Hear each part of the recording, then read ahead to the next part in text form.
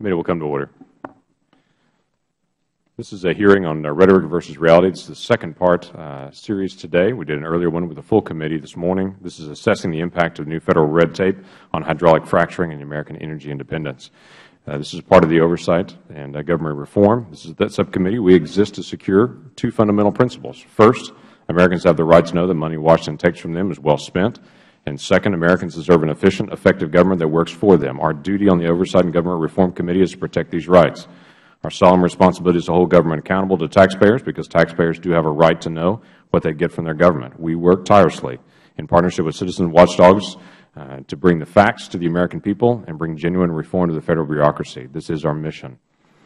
As we heard this morning, after years of worry about American supply of oil and gas, the industry has located significant new areas to explore energy, and the results have been quite remarkable. Last quarter, 58% of the oil that we used in America came from America. 79% of the oil we used came from North America. The United States is currently in a tremendous American energy renaissance. Through hydraulic fracturing and horizontal drilling, domestic oil and gas reserves have the potential to create millions of new jobs and make the United States finally energy independent. Increased energy exploration and production is one of the keys to turning our economy around and putting Americans back to work. It is no coincidence that states with low unemployment rates are high in energy production. While technology has greatly increased the ability to find new oil and gas, this morning we learned and we heard testimony from the full committee about the many ways the administration stood in the way of the American energy independence by slowing down additional production of coal, oil, and natural gas. Under the Obama administration, red tape and endless government studies have discouraged new federal permitting. The energy renaissance we heard of today is taking place almost exclusively on private lands. We have a chart to be able to note how 96% of the new production that is occurring on private land rather than on public land. That is a loss of royalties and a loss of lease to the American taxpayers. Based on new regulation issued just last month by the Environmental Protection Agency and the Bureau of Land Management, it appears this trend of underutilization of federal lands will continue and may also be pushed and spread into private lands as well.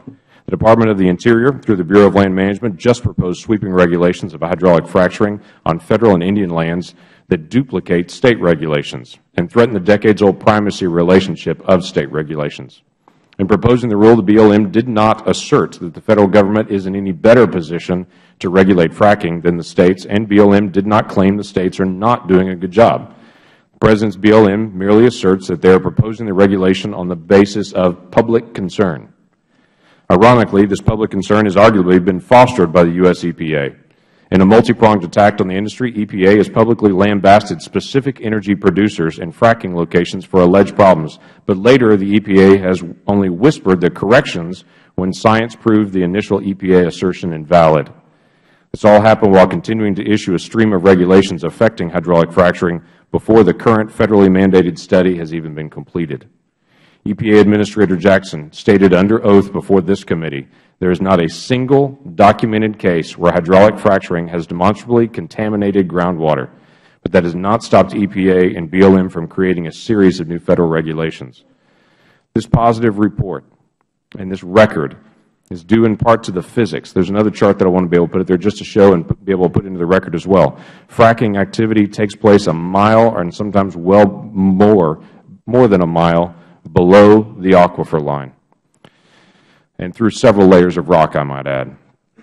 But it is also due to an effective and comprehensive state regulatory regime.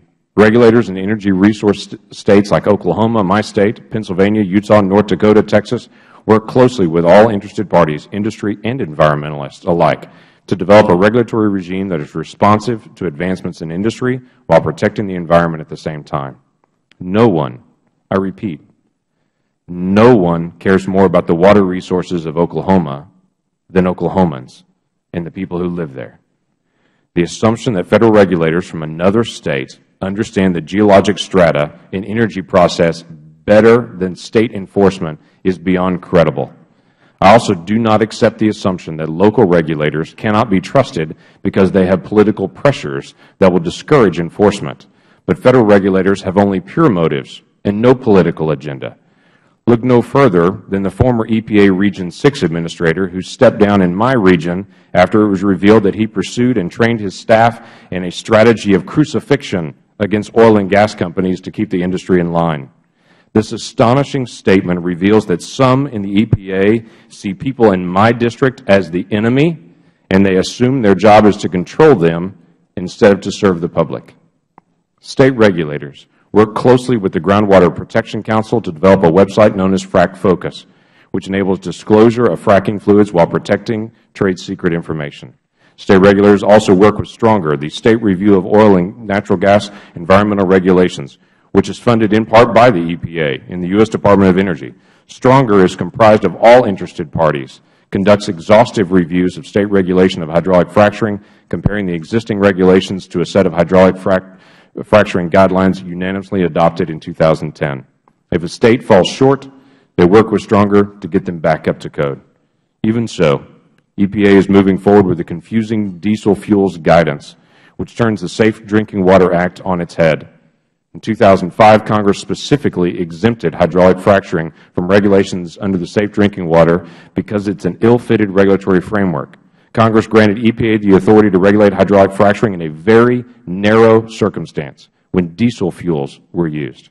That simple statement seems very narrow and clear, but EPA appears to be attempting an end run around the statute by brazenly redefining diesel fuels to include virtually any petroleum product.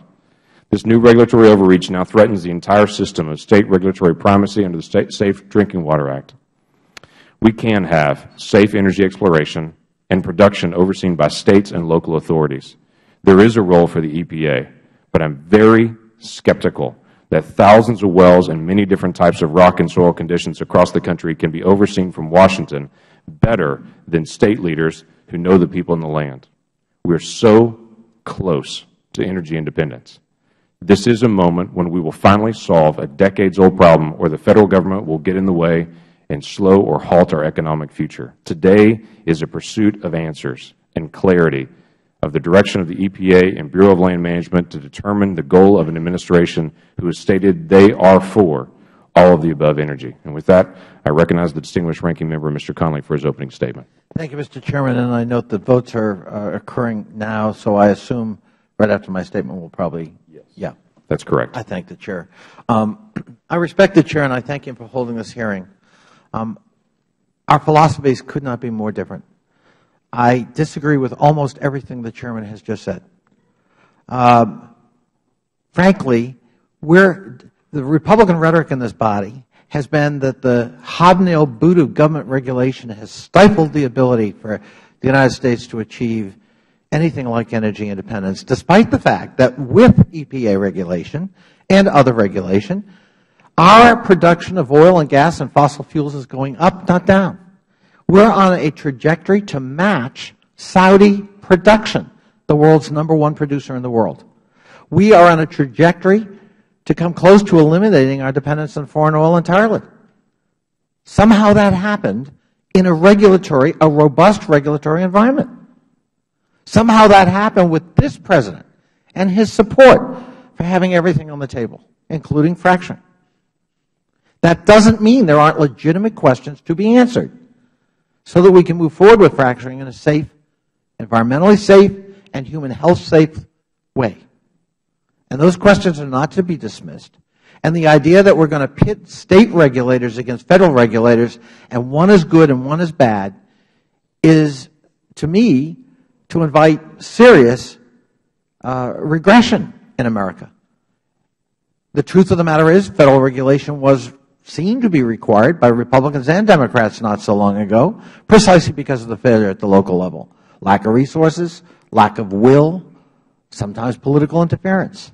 And yes, gas and oil producing states sometimes skirted serious regulation in the name of economic advancement. Understandable, but not always in the public interest or a competing public interest.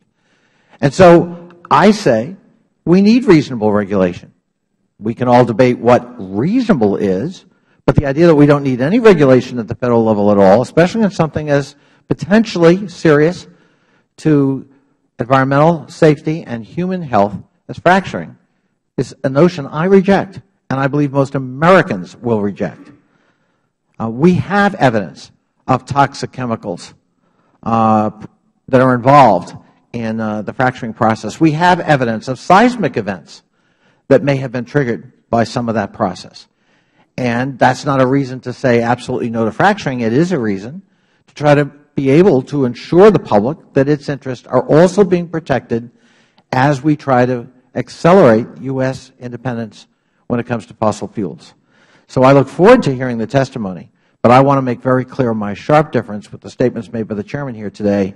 There couldn't be a more profound philosophical difference in our approach in this Congress to this subject. And with that, I thank the Chair. Thank you.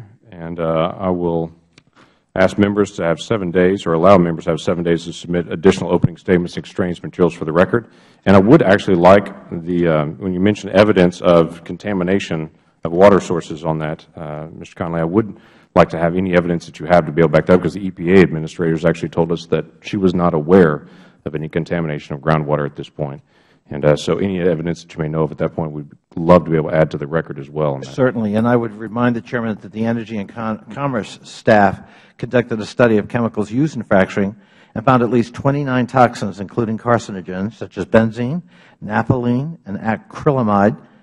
The study found that at least 10.2 million gallons of fracturing fluid contained at least one known carcinogen. I'd be glad to submit the study for the record. Would not have a problem with the carcinogens being there in that. I understand that completely, that it is used. The issue is it getting into the drinking water? Before I begin, I would like to recognize my colleague from Utah, Mr. Bishop, to do an introduction of one of his constituents who will sit on our panel today. We'll introduce the panel, but we'll actually get into your testimony as soon as we come back from votes.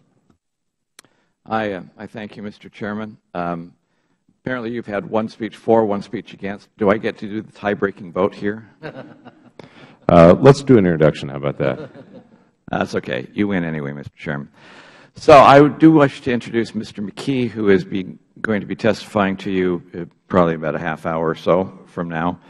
He is the Uintah County Chairman in my state of Utah. He's been that way since, been the Chairman there since 2002.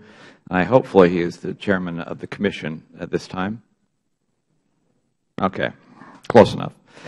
The importance of Uintah County, though, is very simple, that 50% of all the jobs in that particular county are tied up with the extraction industry. 65% of all of the natural gas that's produced in Utah comes from this particular county.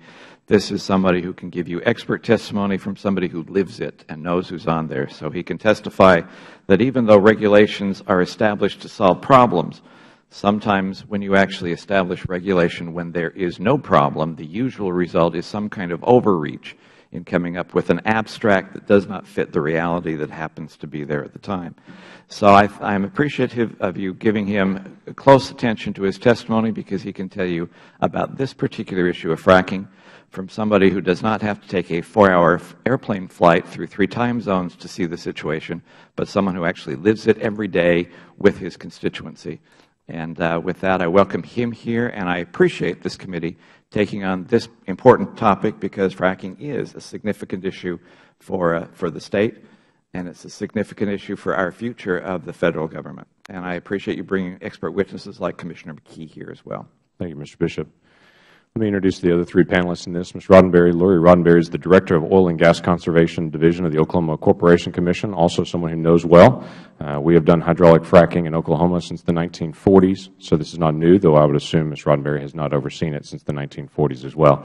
But we are very, very familiar with over 100,000 fracs in Oklahoma alone, and so it's something we're very, very familiar with. Dr. Robert Howarth, Ph.D., is the Director of the Agriculture, Energy, and Environment Program at Cornell University. Thank you for being here as well. And then also Mr. Michael Krancer, I had to slow down every time, obviously, again, is in a return engagement. He was on the panel with the full hearing this morning. Thank you for staying over. He's the Secretary of Pennsylvania Department of Environmental Protection. Obviously, there's a lot going on, and this is a new thing in Pennsylvania compared to where we are in Oklahoma, where we've done fracking since the 40s. So you bring a lot of insight on how Pennsylvania is continuing to handle the state regulatory environment.